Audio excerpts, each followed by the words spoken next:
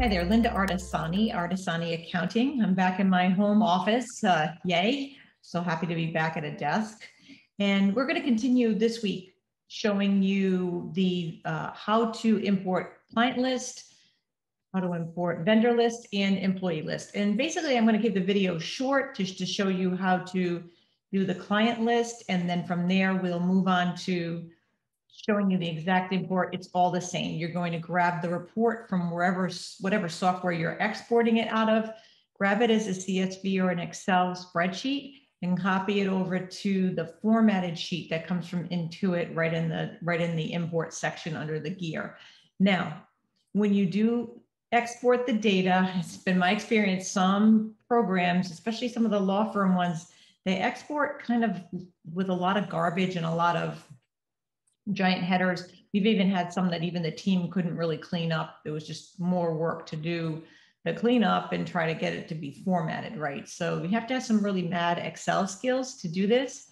And if you don't, I'm going to give you a link in my blog post to show you the steps to maybe separate the text. So if it doesn't come out exactly how Intuit wants you to import it, you want to make sure that when you get the records out, you can do some tricks like separating, using the data tab in Excel and separating it, maybe delimiting it. So you're going to use a delimiter and separate it by maybe the comma if it's there or a space.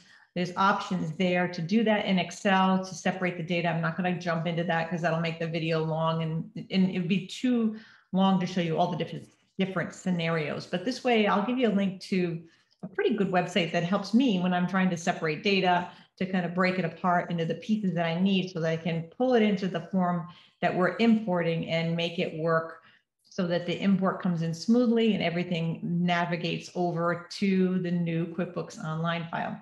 I'm going to take you into QuickBooks Online first. In case you are taking it out of one QuickBooks Online file, this happens with some clients. We get a file that isn't exactly the way we need it to be. We'll have a client come and they try to do it themselves and they made a bit of a mess. And a lot of times when that happens, we'll actually look at the data and say, look, we're going to start over, new file, new import. We're going to bring in a new chart of accounts and kind of pull it over. Then we will extract it out of one QuickBooks Online file and bring it into another. So I'm going to show you a little bit of where to find the list and how to get them out of QuickBooks into Excel. And then you will have to copy and paste. They don't export perfectly. Back when you could bring it back down into desktop, you could bring it back up and it came in nice and easy. It was a few clicks. Now, maybe you don't even have a desktop QuickBooks file, so it's not even really an option and it doesn't really copy over. So this way we can do this pretty quickly and just with a few clicks and a little bit of trickery with Excel, you're going to be able to pull that in, pull it out of whatever file, whatever program you're using. If it's law specific, that's where your client list lives. Maybe it's Excel itself and you just need to kind of copy and paste it over. I know a lot of attorneys keep things in Excel. You can move it from there as well. So let me share my screen. I'm going to take you into QuickBooks, show you how to export a list out of QuickBooks Online, and then show you how to format it and bring it in. It won't take that long in this video. Let me share my screen. So I wanted to show you this because quite frankly, there's been times when I've been like, where is the client list? I need to export it out of one file. And if you don't do this very often, you might think, well, I'm going to go to sales and I'm going to go over here to the client list. And oh, okay, I can select them all here and I can export them here and just grab this and export them to Excel from here. But the problem is with this is that if you look at it, it's going to send it out into a format that's not very pretty. So this really doesn't work and it doesn't give you all the data fields that you need to export. So what we're going to do is we're going to go to reports. That's the easiest way to get it out. Same with the chart of accounts. You just go to reports, or you can also go to, like I mentioned, export it out through their list. So same thing, chart of accounts, you're going to go for lists. Now I've always had trouble. Where the heck is the report with a list? Trying to find it. So I just type list in the search bar and it brings up all the lists. So you got client contact, department list, employee, invoice list. So you've got your list reports. There's quite a few here that you can pull. And this is a report that you'll be able to, I'm going to grab the client contact list because I want to get all the data fields pushed over. And as you can see, just by looking at this, I'm going to export this out to Excel. If I come over here and I export it out to Excel, what you can see here is I'm going to have a problem. Because if we go over to the template with QuickBooks and see how it's formatted in QuickBooks, let's pull this over. Go to Gear, go to Import Data, go to the clients. The problem is, and don't forget, it's the same thing that we're going to have when we import as we did with the chart of accounts and as we did with the client list, the client ledger list. It's the problem is we have to make sure that we have with the name, we want to have the parent name, and the matter sits as a sub customer. So we're going to have to use that colon and put the name right next to it to import it in properly. But let me go to this file that we just downloaded. So here's the sample. Here's the dummy file for the formatting, right? You can see it's the name. If you're dealing with companies, a lot of attorneys do, you got company, you can do a customer types. You could do separate customer types. Maybe you deal with more residential clients, but then you also do corporate. So you could create those customer types or client types in this case. Your email, there's a field, the column for your email, phone, mobile, fax, these are all here. And if you have that in your original file, it will be there. So because this street, city, state, and zip and country are all in one string on the other file that we exported out, I want to show you a little trick of the trade to help you get this done. So you want to click data, but you don't want to click this data. You want to click that top. So I'm going to click here. I'm on a Mac. You might not have this if you're in a PC. And then I'm going to click text to columns. And what I want to do here is I want to separate. I really want to separate it. If this was all one string, I'd want to separate the street, the city, the state, right? But you might have to separate every word into a column and then cut and paste and put them back. And you just go delimited here.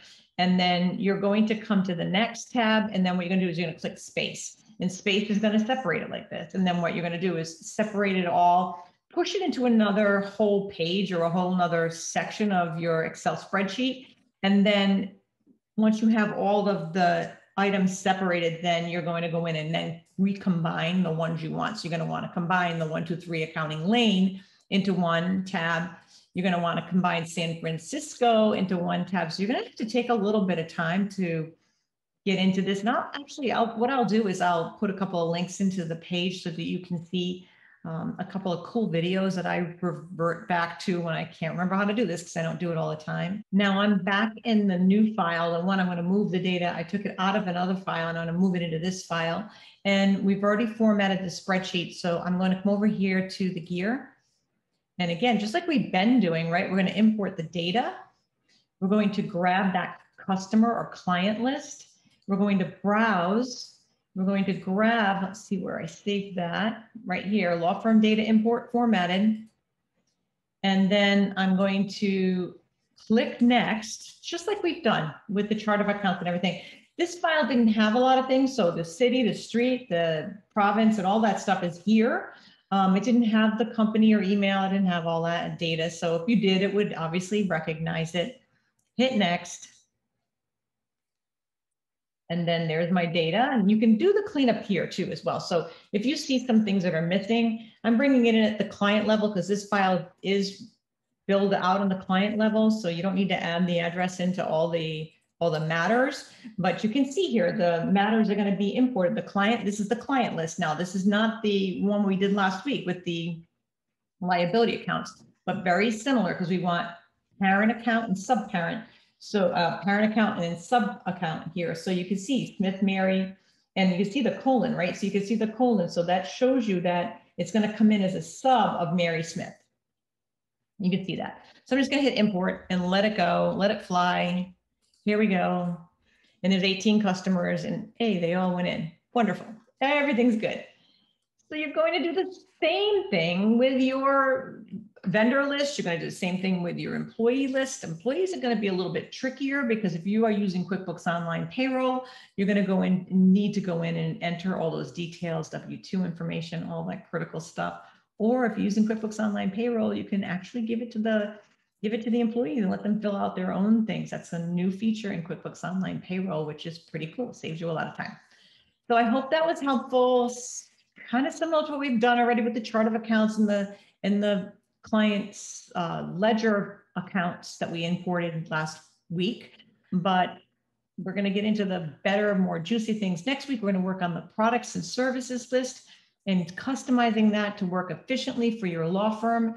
And then after that, we'll bring in those open ledger balances and start to back build all that data. I hope this is helpful. If you think this is daunting and you really don't want to do it and you're an attorney, give us a call. We do accounting for law firms. We do data rebuilds, data migration. Give us a call. We will be more than happy to help you. And if you're an accountant or a bookkeeper and you want to learn more about this stuff, join our Accountants Law Lab. So the links will be in the post. Thanks for watching. And don't forget to hit subscribe. Bye now.